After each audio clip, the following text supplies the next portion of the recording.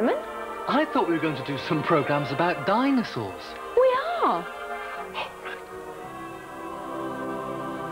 So why are we looking at a picture of the Earth? Because we're going to begin at the beginning, before people were around, and even before dinosaurs were around. Well, if we're going to begin right at the beginning, we should start before the Earth looked like this. Watch. Scientists think that the Earth and the other planets in our solar system were formed from a big, swirling cloud of dust and gases. At first, the Earth was a fiery ball of molten lava, like an enormous volcano. Some of the lava flowed into hot, bubbling streams.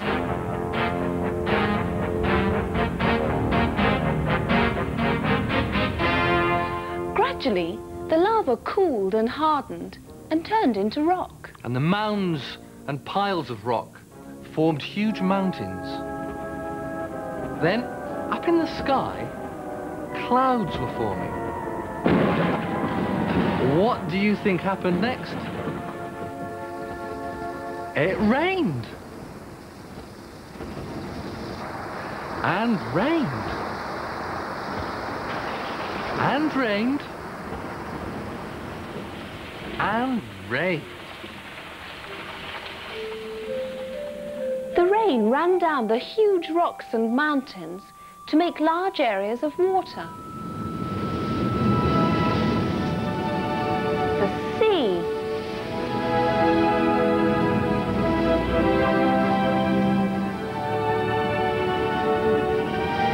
And it was in the sea that something very special started to happen.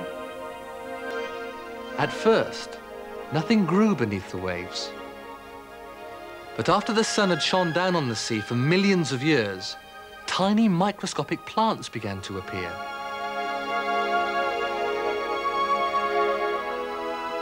Then bigger plants, like these seaweeds. Gradually,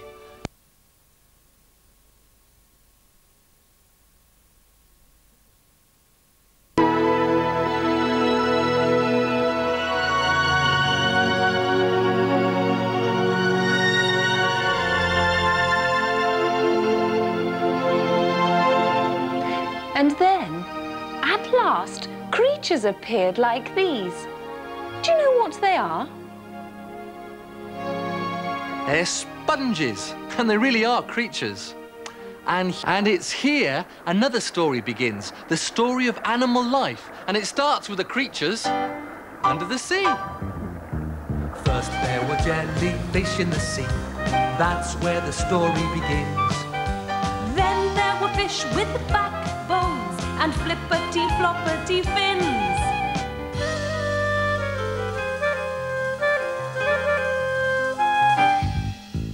Hundreds of millions of years ago, nature was coming alive.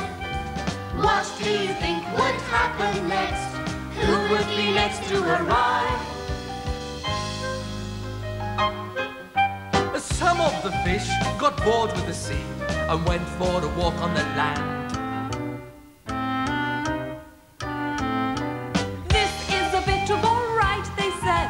Amphibious life is grand.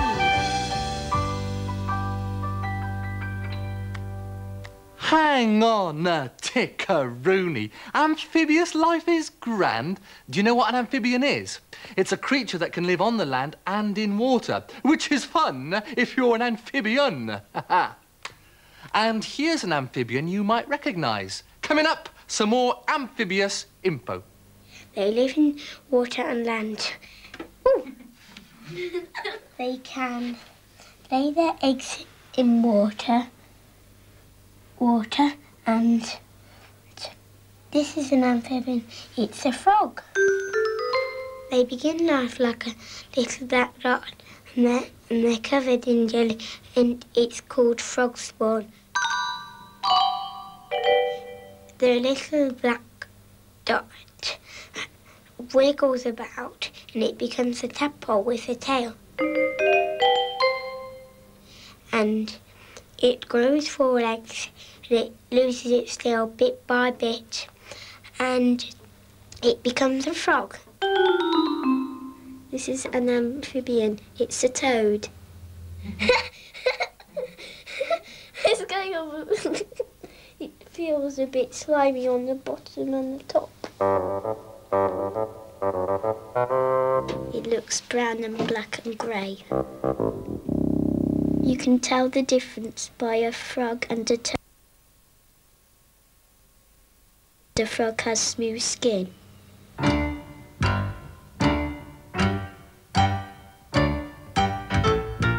Hundreds of millions of years ago, nature was coming alive.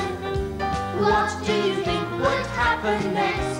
Who would be next to arrive? A buzz, a buzz, a buzz, a buzz, a buzz. The insects joined in the fun. The cockroaches and dragonflies were hatching in the sun.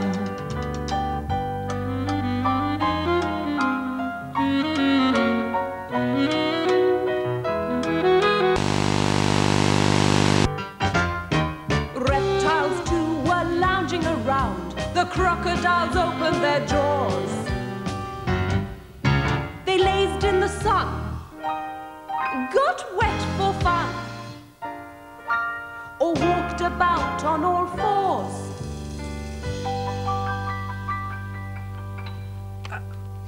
Excuse me, chaps.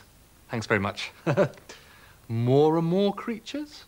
These crocodiles are reptiles, and reptiles are different from amphibians in several ways. For a start, their eggs have a waterproof shell, but that's not all. Time for some more reptile revelations. A snake is a reptile. It's got a dry, scaly skin. Sometimes they have dark colours and some have very light colours that you can see quite easily. This one, though's got bits of bright orange on it. Its eyes look very still and it uses its tongue to catch flies very quickly, or any other things that it likes to eat.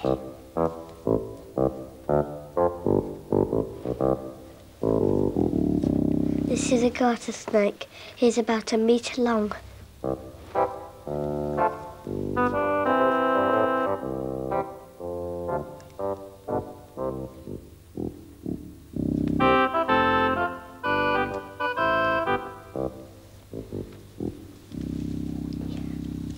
This is a snake's old skin.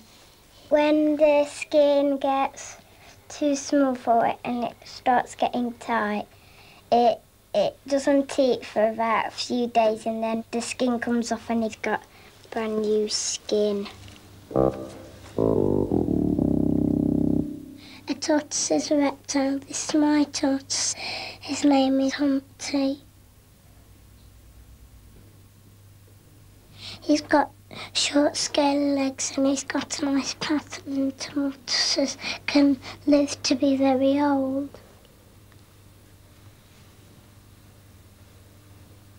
In winter they hibernate because there's less food and it's cold. Tortoises don't have teeth but they have a horny beak to eat the food. He likes to eat cucumber, lettuce and strawberries. This is a reptile. It's a leopard gecko. The gecko feels soft and it's got a yellow and brownish skin. The gecko can lose its tail if a bird or something catches it, but it always grows a new one. It's got a fat tail, which it stores its food in.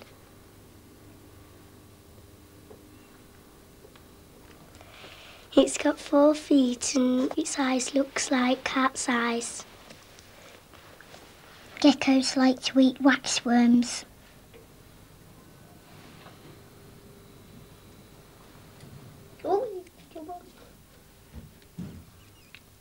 So reptiles are cold-blooded and they've got dry, scaly skin. Most reptiles lay their eggs on land Most reptiles live on land, but this one doesn't. It's a turtle.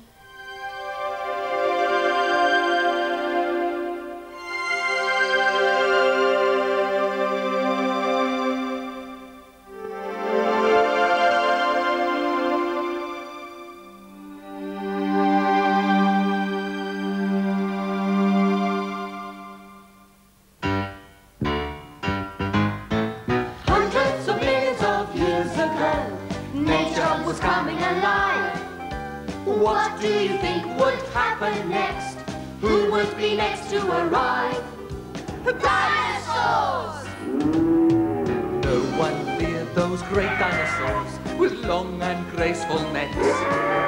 But dear, oh dear, they would never go near the Tyrannosaurus Rex. Hundreds of millions of years ago, nature was coming alive. What do you think would happen next? Who would be next to arrive? Mammals, they were last on the list, and those include you and me.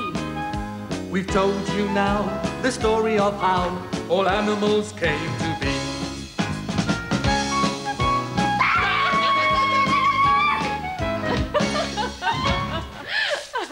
I'm glad people weren't around at the same time as dinosaurs. Some of them looked pretty fierce, didn't they?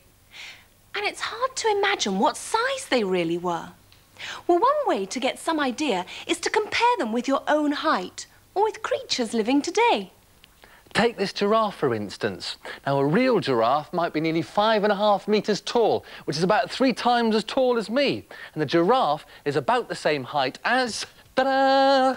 The Tyrannosaurus Rex. Come on, then I'll show you. Get back. And this dinosaur is called a Deinonychus. It was smaller than the Tyrannosaurus, only about 1.5 metres tall, which is about the same height as me. Whereas this Compsognathus wasn't very big at all. In fact, it was only about 38 centimetres tall, which is roughly the same height as a hen.